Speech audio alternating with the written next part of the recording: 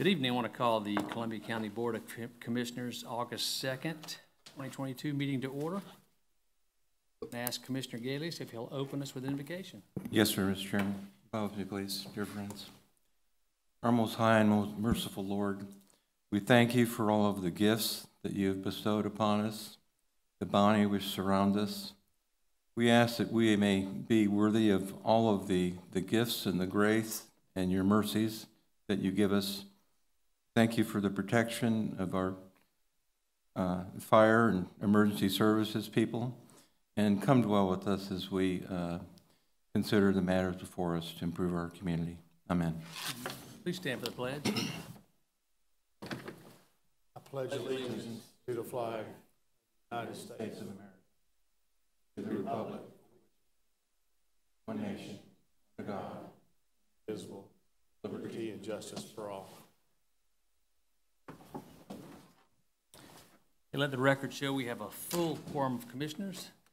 Commissioners, you have the minutes from our previous meeting of July 19th in your packet, so if they approve, I'll accept the motion to do so. I make a motion to accept as presented. Second. All in favor, raise your right hand. Johnson, I think we have one item to add to the agenda. Yes, Mr. Chairman, for your consideration, we asked to add item I-2A. This will be a reconsideration of an item that took place at the last meeting. Very good. Under special recognition and presentations, there are two folks who've asked to speak against zoning issue. I'm going to push that, and so before we get to that, you can speak when we get to that issue. Is there Mr. Floyd Everett here? Mr. Everett, you asked to speak about the Blind Veterans Association of Augusta. Welcome.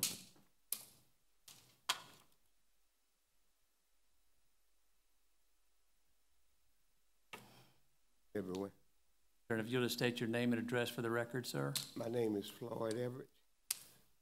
This is 5150 Georgia. Resident here for 25 years now. Welcome. Good to be back again before the board here to give you a few things about what the Blind Veterans Association is about. I'll try to be brief.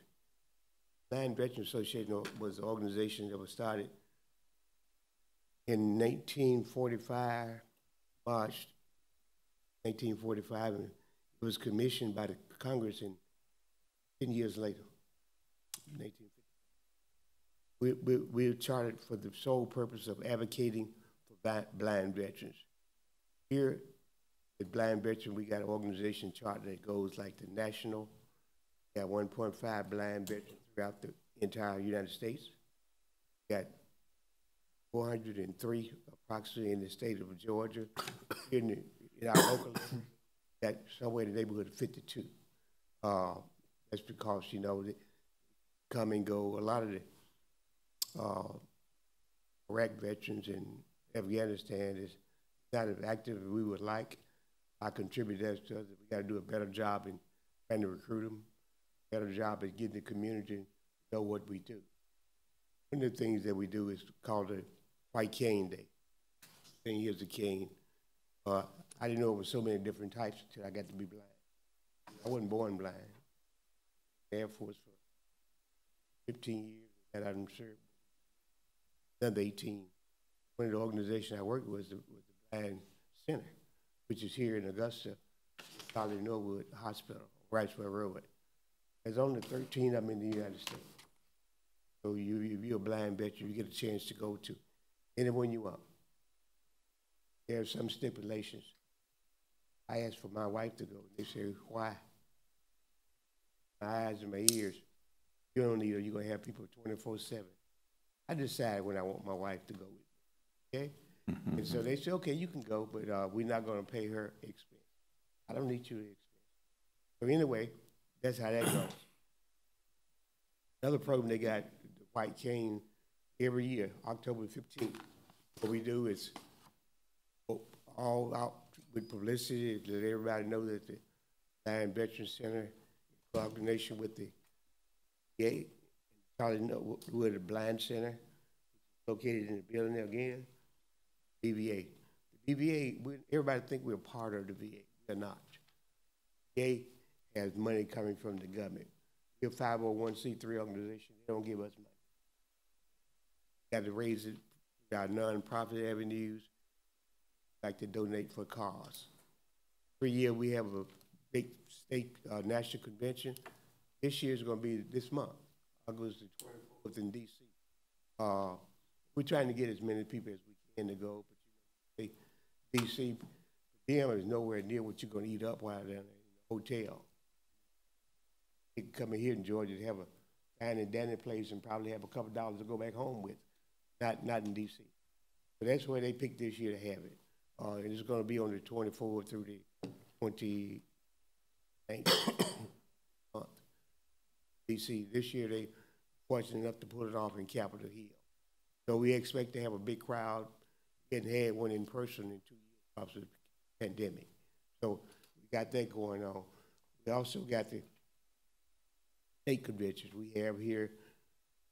There's a chapter here in Augusta.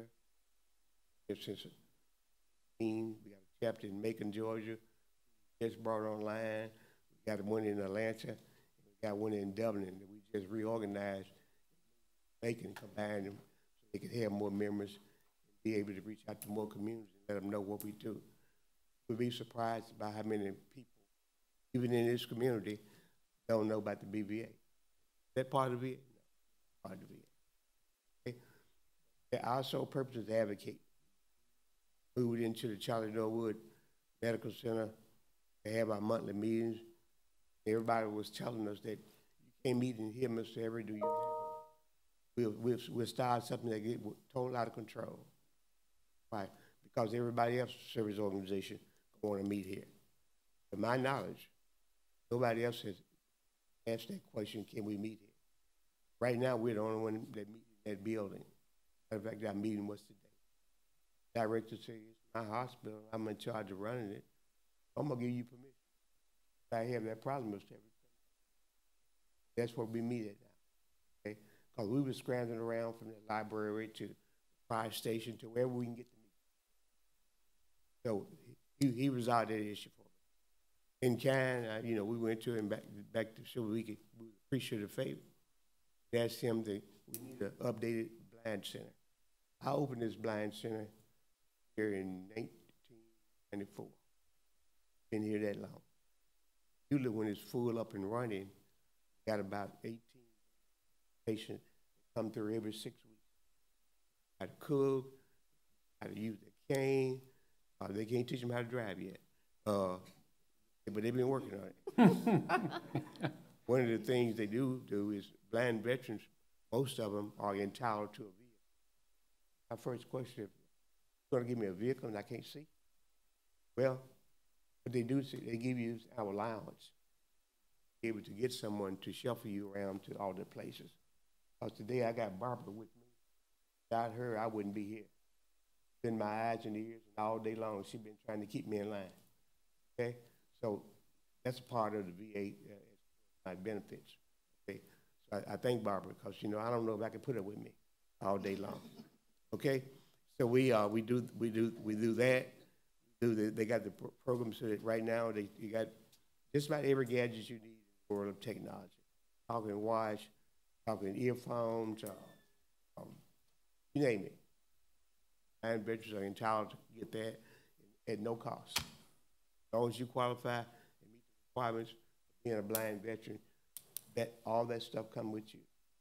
Go back home, you got a carload of stuff. Don't stop there. When you get back home, VA here, tied with the BVA, they're committed to keeping it up and running. Come out to my house, show me how to train it. My computer blew up last week. They're in the process of getting it. And it ain't just for me.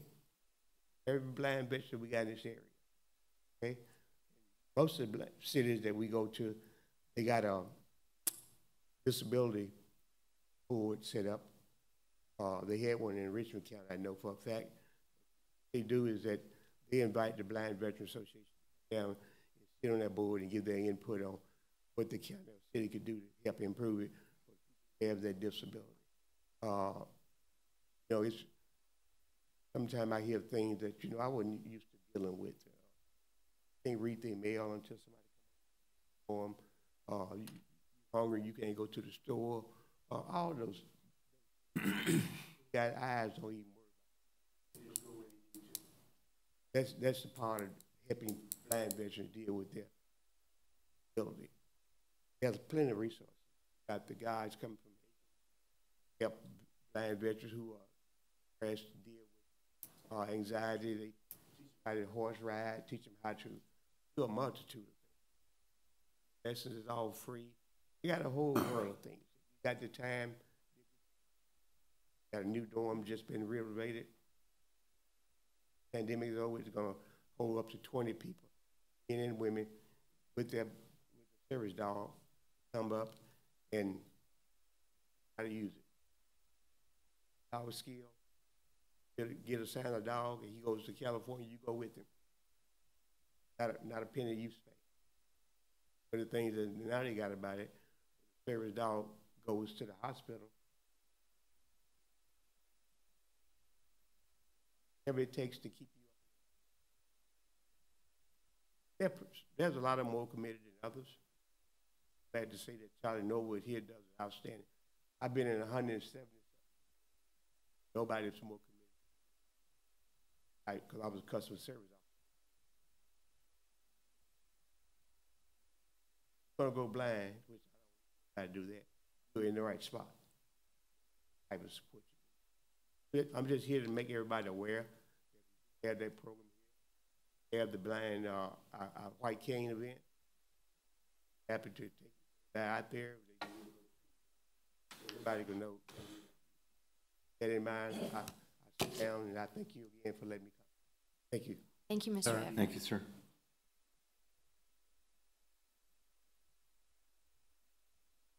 I don't know if y'all know it, Mr. Everett. Yes, it was 15 when you ran for commissioner for District 3, wasn't it, Floyd? 14.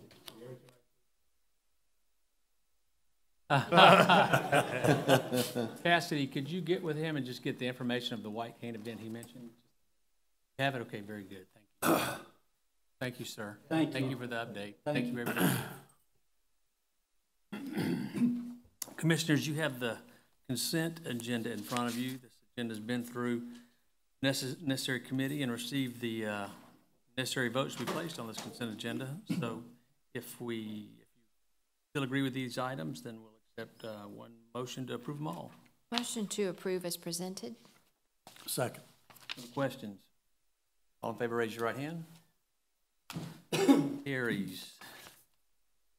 On to new business. Commissioner Malier, I believe you're up.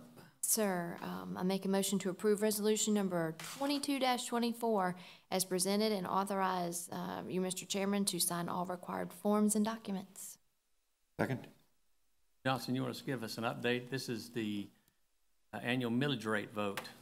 Yes, sir. And this is certainly a big time for Columbia County. We've got some very good information as it relates to our millage rate. It comes from a lot of years of working towards getting here and good governance and those sort of things. So I am proud to announce that the millage rate that you have before you tonight is a reduction. I know that some of our taxpayers have seen notices of increases in the paper. That's required by law. It's required by law that you advertise a notice of increase even if you leave the millage rate the same. The only time you don't have to do that is if you roll it back to what's referred to as the rollback rate. The rollback rate is a rate that we calculate that essentially says that we're getting near the same amount of taxes that we got last year. So the rollback rate is a state function or a state calculation. That's correct. It's not our. That is correct. It's a state calculation. Well, it's calculations based on our digest and based on our budget, but the state tells us how to go about that. That is correct. But Columbia County did not have to advertise a tax increase because we're not leaving it the same and we're not going up. We are rolling the millage rate back in the M&O. And overall millage rate is actually being rolled back. I will say that this is the 6th time in the last 7 years that you've rolled the millage rate back in Columbia County. So then there's a lot of conversation about as taxes, as property values go up, what is my Board of Commissioners doing about that?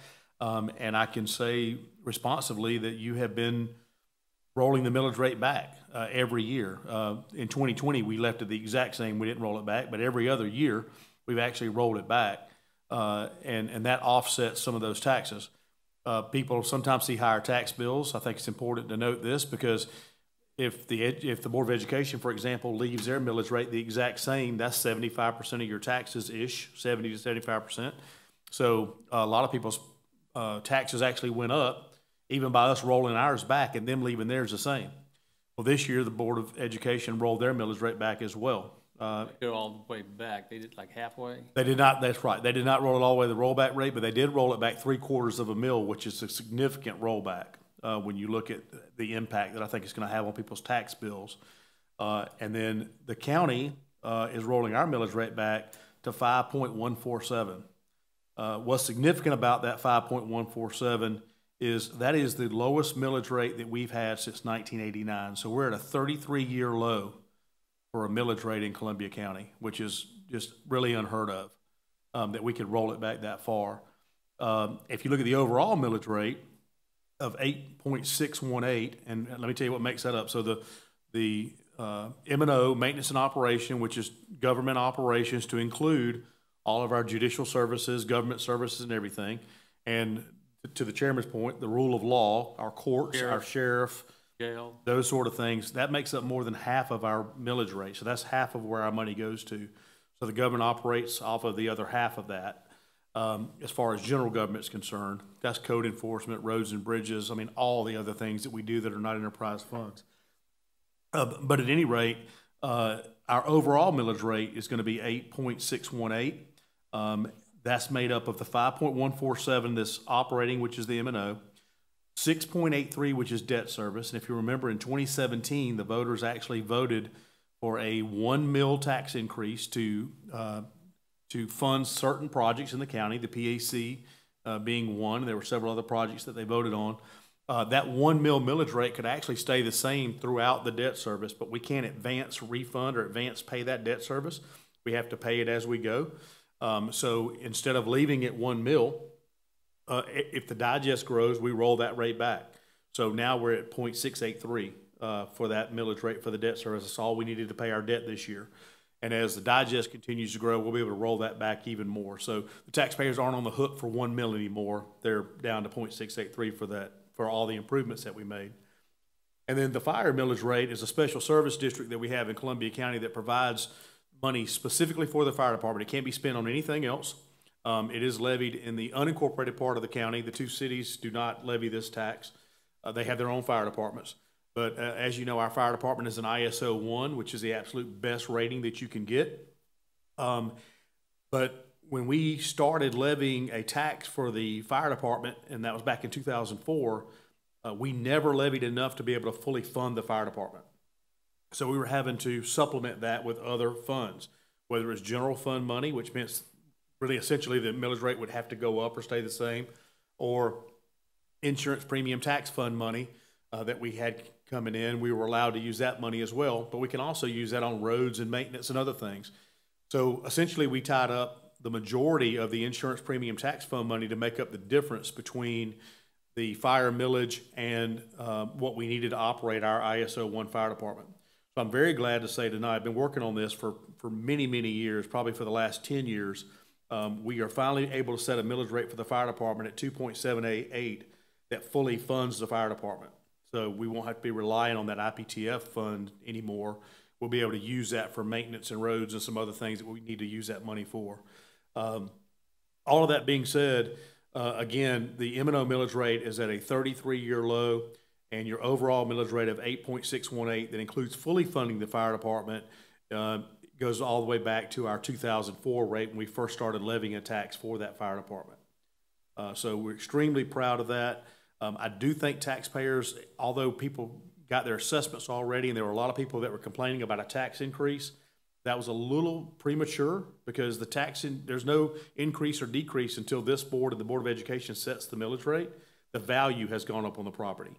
And again, historically, people have paid higher taxes because the school board may have left theirs the same. This year, I actually think people are going to actually see a reduction in their taxes or maybe stay very close to where it was, although some people are seeing $20,000 to $50,000 increases in their values. Do want to address the values real quick. I think it's important for people to understand it and know this. This Board of Commissioners has nothing to do with raising values on a home. The way that's done is it's done by an independent board. That board, the Board of Assessors and the Tax Assessor's Office is responsible for that. They're required by law to look at the comps and to look at the sales in a neighborhood to be able to set the values on a piece of property. So if people's values are going up exponentially, it's because the sales in your neighborhood are that much more than they used to be. Y'all remember, I guess 2 years ago now, Columbia County was named the #1 place to live in America. And there are people now that are getting in bidding wars on houses and paying above asking price because they want to live in Columbia County. That is raising the values of the houses. So again, I'll give my analogy. I think I would rather live in a community where my values were going up and my elected officials were lowering my taxes, as opposed to a place where my values were constantly going down and you were having to artificially raise taxes or raise the millage rate to be able to balance it out and be able to provide services. So we're in a really, really good place. I can't stress again how much this pleases us to be able to roll this millage rate back this far and to essentially have some of the lowest taxes in the state of Georgia as it relates to our millage rate, and to be able to provide the premier level of service that we provide is really unheard of. We're the envy of a lot of folks in Georgia. I'll answer any questions about it if you have any questions about the millage rate. One's not necessarily a question, but when I looked at the amount of the millage rate that was applied to, called the rule of law, the judicial and the sheriff, as well as the fire, it looks like 60+% of the taxes paid. If you use the fire, yes, sir. Law or first responders. That's correct. A little over 60% if you include both. I do that. I've made it known, and I appreciate the commission, because my intent, and I know a lot of the discussions we've had, we want a legacy of continuing to lower the millage rate every opportunity we get, to do the best we can to offset the increase in values. And compliments to the staff as well as the other constitutional elected officers, because they set their budgets to a certain degree, and I've been in a few meetings each year with them, and that meeting always goes well. They understand the philosophy of the county as it relates to spending, and are always conscious to control that as much as possible. But moving the M&O rate to a 33-year low, and I guess that math, I went to Augusta College. The overall rate is 18 years. Yes, sir. Back to 2004. That's correct. Overall rate goes back to the 2003, 2004. So, yep. So I hope that, my hope is the legacy of this commission will be that we continue to lower taxes. And just to add, I don't want it to be lost on this. You are lowering taxes, and we are able to do this, but we're still providing a level of service that is far superior of, I'm going to say, any government in Georgia or any government anywhere. But the level of service that your staff is providing our citizens is second to none. And we've not compromised that in any way, but still able to lower the millage rate and be able to operate on what we have. Another interesting aspect over my 8th year on the commission is retail sales have risen. I mean, 8 years ago, the goal was, could we get retail sales revenues up equal to property tax? Because that, to me, it's a fair tax.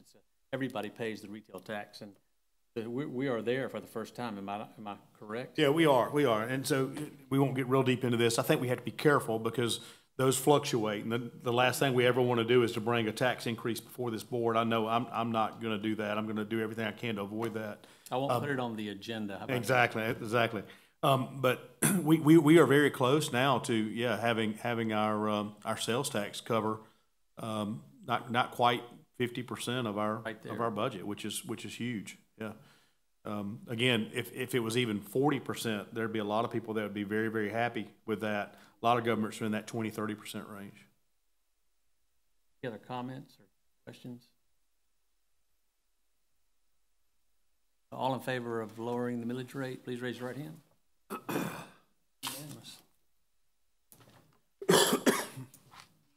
Okay.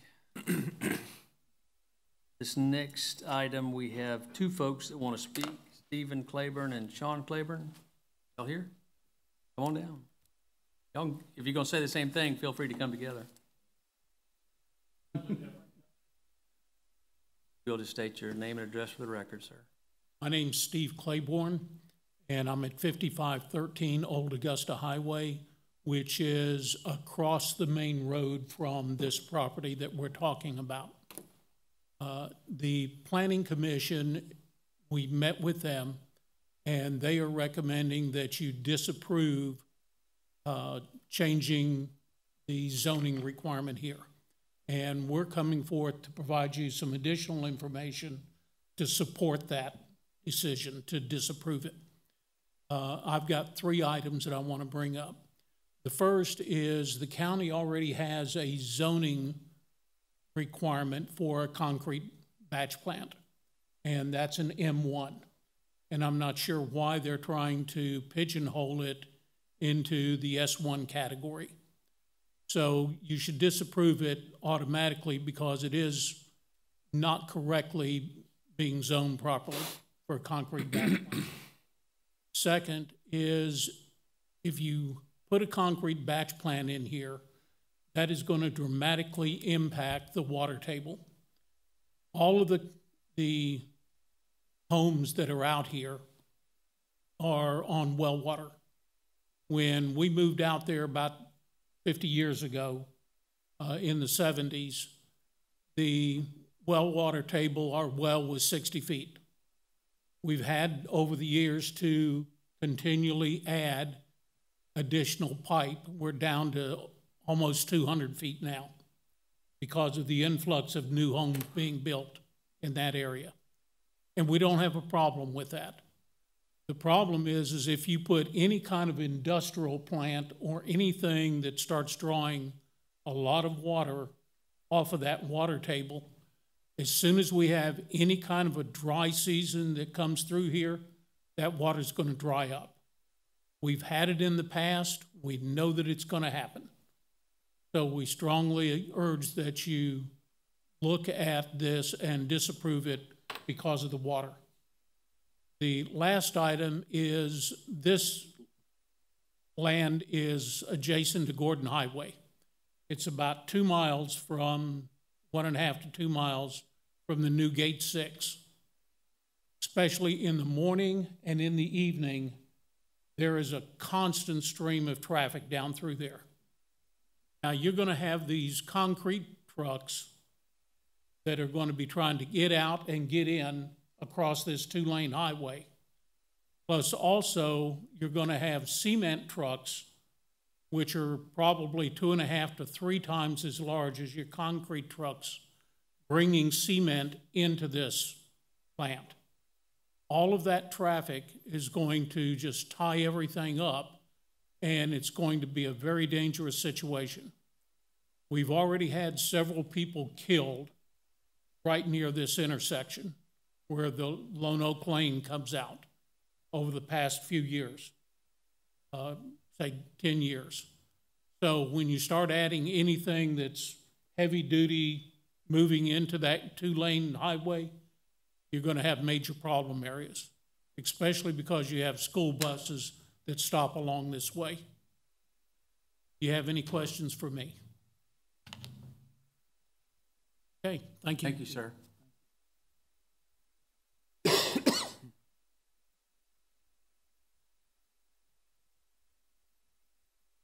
I'm Sean Claiborne. I'm at 128 Cheryl Ann Drive, Augusta, or Grovetown, Georgia.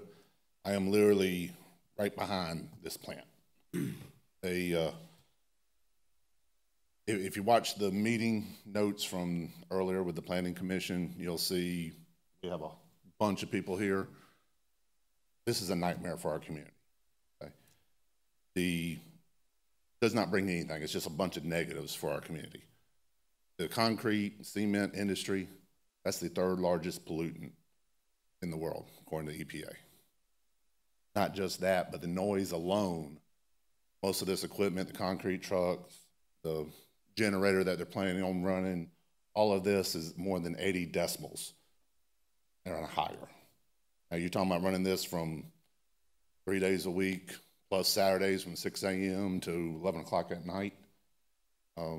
Just this morning, I heard the trucks backing up out of there while I'm trying to get ready for work in the morning. No big deal. I'm getting up at that times, but Saturdays I like to sleep. Don't really want trucks coming in at 6 o'clock and getting air horns and all that. But my wife, who works at the hospital with me, she works nights. She's trying to sleep during the day. Talking all the different pollutants from the cement and everything. Want to kill bee farms that we have. Causes just, walk out, wipe off your car, time to go wash it again. An hour later, it's already covered in silica and everything again. This plant is a 5-year lease. Only thing it's doing is dumping stuff on this ground, and then they up and move. Does not bring anything benefit to our community. Doesn't bring jobs. It's going to lower our property values that you're talking about for the assessment rates. It's going to increase health, which we have a lot of older and children around with asthma. It's one of the reasons Eben Gray actually moved his tree cutting plant, was all of that dust and everything was causing problems in the community. It just brings nothing but a bunch of negatives. So I ask that y'all do follow the planning zones, reject this. Thank you. Matt, you want to give us a quick rundown on the situation? Yeah, so this is a request to go from RA to S1. One of the concerns brought up is why are we doing S1 when there's already a place for it to fit in our code. M1 is where this would fit as a limited use. When the applicant came in, they did say this was temporary. Instead of going and asking the commission for a M1 use, we can go with S1 and limit it to just that use versus giving every M1 use out there. It was just a different way of looking at it. But it is for a temporary use for concrete batch plant.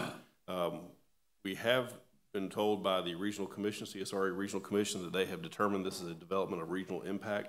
Therefore, they have a right to review it and provide input into this process. We have not received that as of yet. We are expecting to receive that very soon. So I believe at this time, we'd actually like to postpone this till the 16th so you can also consider. How will that affect, regardless of what they say, when that comes up, or when that comes back, regardless of what they say, does that impact our ability to make a decision? It does not impact your ability to make a decision. It's just more information for you to consider when you make your decision. We don't know how they're going to, they can come back and say they're against it. They can come back and say they're totally for it. We don't know what they're going to say. But if they come back and say they're totally for it, Still doesn't impact anything. irrelevant, okay. It's irrelevant. You still have the final say so.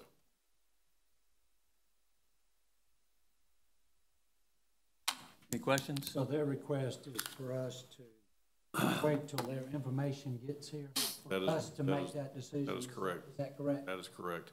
I Leave think this point, we're waiting. procedurally, that's what, we're asking procedurally to make that, to wait until we Till the get that 16th, DRI back. next meeting. Yes, sir. Yes, sir. Again, I don't think it affects your vote one way or the other, but I just think, there's certain things that we have to do in government, and then this DRI is one of them that the state requires. And I think for us to act prematurely, regardless of which way you would vote, would be premature. I think we need to let it go through the process. And then you will have additional information. And again, you can take that into consideration or not. We're only putting it off for procedural purposes. Questions? Mr. Chair, I make a motion for file RZ 220705 to postpone the request for rezoning from RA to S1, property located at tax map 054, parcel 010, August 16, 2022 meeting. Second. To reiterate, whatever comes back is irrelevant on how we vote on the 16th, right? I would say irrelevant. I mean, it's relevant, but it's not. It's not binding. It's not binding in any way. The state can't tell you that you have to approve it or not approve it.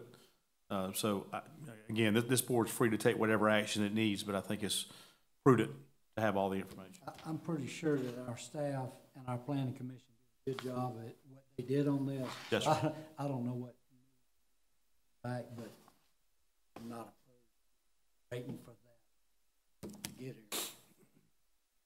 Motion second on the floor. Anybody have any other? Questions? All in favor, raise your right hand. Motion carries.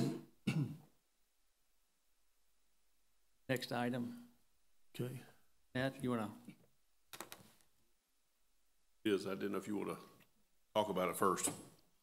So this, we did receive a request to withdraw without prejudice this next action, but it was a request to go from R2 to CC. This was to allow the construction of a restaurant and 2 retail facilities located off of Furious Ferry Road. This is just of Evans to Locks Road. But again, the applicant has requested that this be pulled without prejudice from the agenda. Any questions? Because we generally allow that. Chair, file RZ 220706. I make a motion to approve the request to withdraw RZ 220706 without prejudice. Second. Any other questions? And what this does is it starts, just so everybody will know if anybody's questioning, it will start the process all over. That's It'll right. Pick it up where we're at. It's a new process. Whole new application, whole new public hearing. It's basically just start over. Motion and second on the floor. All in favor, raise your right hand. Carries. The next item, we're asked to reconsider a vote. Is Ms. Leanne Ursher here? I believe we have one That more, one Mr. more to Chair. go. What before? Oh, I've already. I want I to go see one. again. Jumping ahead. Commissioner Richardson. Yes, sir. I'll make a motion to approve the contract with Tenco Lighting for street light procedure update services in the amount of $40,000. Second. This is approval to bring in a consultant to help us go through our streetlight policy. This is a task-driven proposal here. You'll see 5 tasks in front of you. If we were to do all of them, it would amount to $40,000. I do not foresee us using all 5 tasks, but they are there in the event they are needed or we are directed to use them. If you have specific questions about the proposal, I'm going to ask Mr. Titus to answer those questions. He has spent a lot of time working on this process with staff as well as with the proposal and with Commissioner Richardson, or Vice Chair Richardson. So, if there are questions he can answer for you. I don't have any. Like Deputy Manager Mr. Flocker said, this came up about a year ago. We rejected this. I'm trying to work through it at staff level and with some help from Georgia Power. We don't think we got any direction from Georgia Power, and our staff are certainly not lighting experts for sure, but they did put a lot of time in it. Titus, Traffic, Cricket, Sterling, Mr. Butler. So there has been a lot of time put into this. For us to get to a resolution from experts, I think we're probably going to have some experts to get that. I think there's been a lot of questions. Streetlight District for several years now.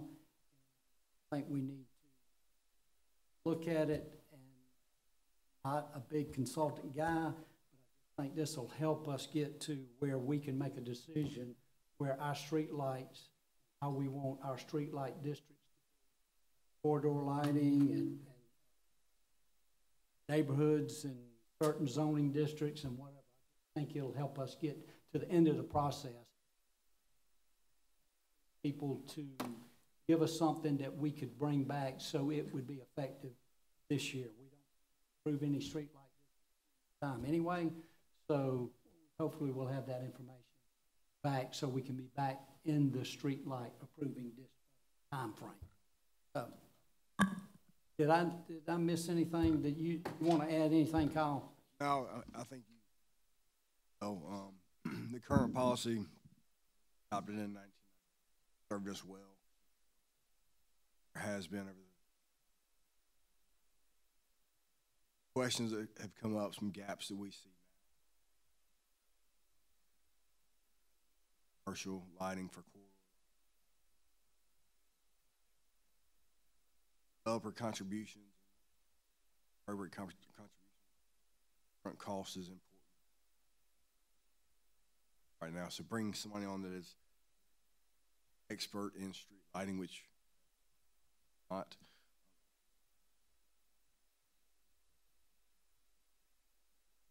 solid resolution to hopefully carry us.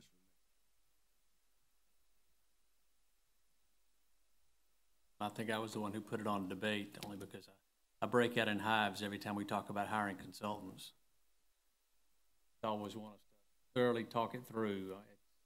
We've worked on this for a year. We met with Georgia Power. We met with calls with Cobb County, with Forsyth, with Kennesaw. Policies are more robust. However, through those conversations, questions, answers, help several drafts of policies.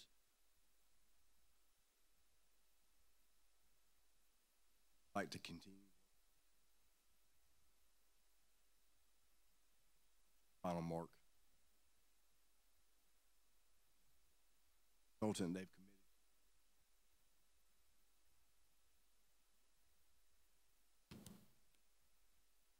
Any other questions or comments? Motion and second on the floor. All in favor, raise your right hand. Motion carries.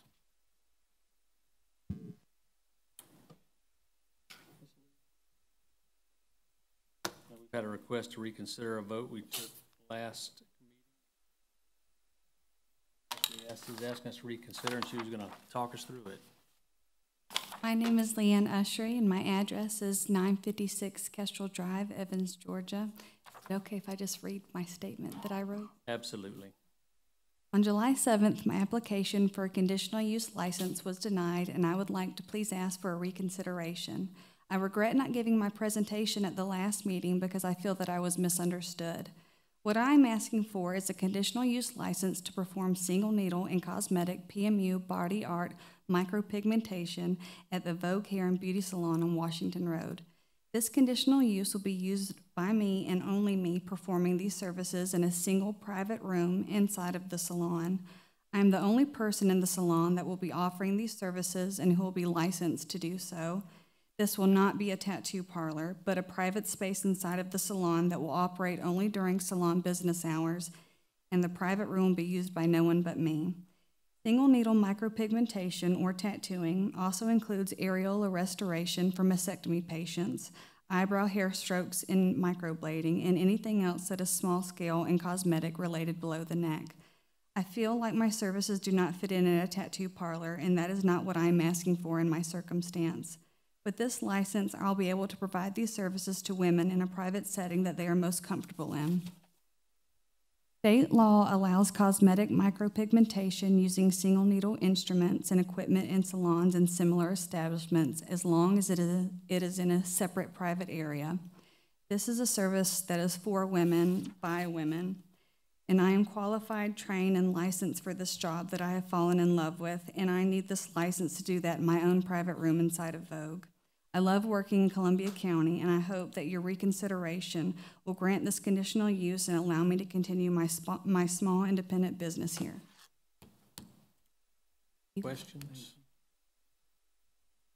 Want us to reconsider? I have a question for Mr. Sterling, if you don't mind. Can we limit of license tattoos just week that could they put 10 in that, or That's is what it this? says, actually. So, 8 and 9. Make sure you asked the question, can we limit the number of licenses? We don't have anything to do with license. No. You can limit to 2 suites, yes. Suite number, but not the number of licenses. Yes, sir. That was my question.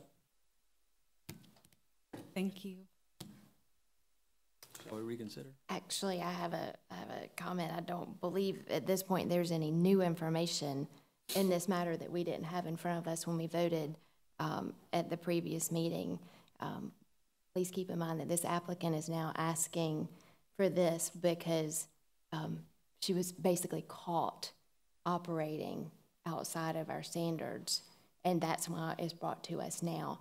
And it could be considered that if we reconsider this, it could be viewed that we are rewarding that behavior.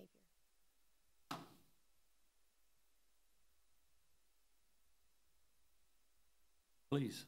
Make a motion to reconsider the action taken at the July 19th, 2022 commission meeting on RZ 220604 request for conditional use for a tattoo parlor, tax map 079, parcel 098. Second. Addition. So you have a motion to reconsider it. If you reconsider it, there'll be Okay. another motion Okay. if you choose to. So Okay. procedurally, you would have to approve the motion to reconsider. Correct. Okay. There's a motion to reconsider. Second on the floor. All in favor, raise your right hand. All opposed? Motion carried. Reconsidering. Right. I make a motion to approve the request for a conditional use for a single needle tattoo on the property located at tax map 079, parcel 098D with the following condition. The approval of a single needle tattoo is for suites 8 and 9 only. Mr. Chair, I would like to make a small comment. I normally don't do this. I feel like this commission and the commissioners try extremely hard to please our constituents. Sometimes people disagree, even though I feel like we're doing the best job we can. We all care about our county. This time, I did get an email that kind of disturbed me. I just want to make the comment, rather than email, I think a courtesy, talk to the commissioner yourself would be best. One of the comments was that because of the job that we're doing, people 18 to 50 are leaving the county. That is incorrect. That is 61% of our population. There were other negative comments made that I won't discuss, but that is not the way to handle county business. That's not the way to get ahead, get your point across to the commission. And that's just stating what I feel, and the reason is that I feel like we do an excellent job trying to please our constituents. It is a challenge, and It is. generally speaking, I won't say every vote, most votes make somebody happy and somebody mad. It does. We gotta think of that before we run for office. Yeah. All right. Too late, yeah. So there's a motion, a second on the floor. All in favor, raise your right hand. All opposed? Passes 3-2. Okay. Where's my-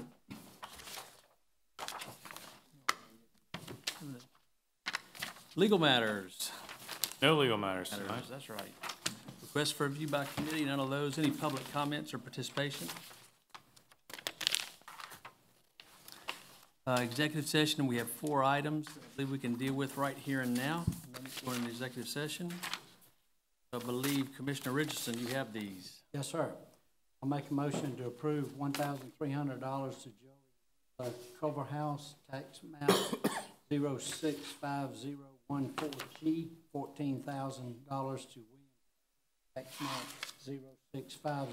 065014L, $3,500 to Hope Brantley, tax map 065030, $3,400 to William and Rita Tannehill, tax map 065035, $8,100 to Michael and Peggy, tax map 065015C, $10,400 to Ford, tax map 065015D, $21,300 to Spirit Master Funding and LLC, tax map 071001 to obtain right-of-way and/or easements for road widening project. Second, but I have a question. On parcel 28, the Culver House property, our original offer was $24,000, but they countered back at $1,300. How did it go down? That's quite a swing. Is that an error? I believe that 24,000 is not correct. It's 0.039 acres of permanent easement. On the side over here, your total offer is $1,300. The 24,000 is not. So we didn't originally offer them 24, and they said, no, only give me $1,300. That's not, I wish people would do that, but that's not how it works. So. The offer is the important part. That is correct with the motion. Is that right? Motion and second on the floor. All in favor, raise your right hand. Motion carries. Motion to accept the donation, 41 square, parcel 074013 from James. Second. there's not a pond or anything on this getting donated to us, is there? Okay. The little small remnant that was no use to anyone else that joined a piece of property already owned, so make it part of our green space. Don't want any ponds. Motion and second on the floor. All in favor, raise your right hand. Motion carries. Waive $12,000 Junction Inc. 56 to obtain permanent and temporary fire station. Second. Questions? Favor, raise your right hand. Motion carries. Accept the donation from Lauren and Marcus Schuler Tax.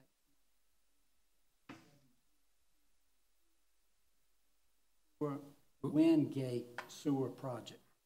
Second. All in favor, raise your right hand. Motion carries.